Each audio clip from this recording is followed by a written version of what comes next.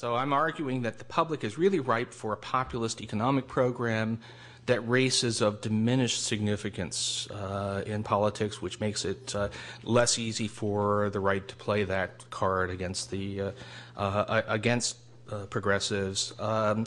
So if you were going to design a presidential campaign from the Democratic side so as to minimize the chances of actually winning, what would you do?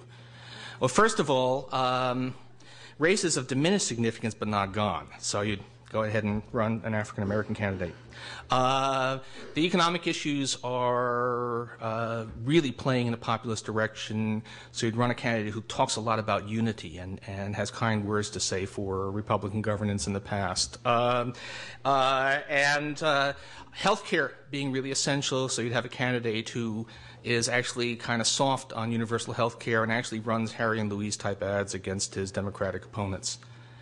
All right. Now, against that, you have to say, look, this guy who's got enormous political talent, an incredibly eloquent speaker, but I do worry a lot. I think that the likely nomination of Barack Obama is not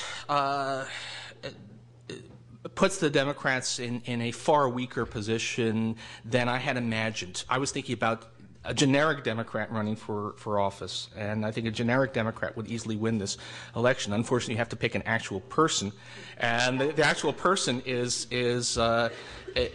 likely to be,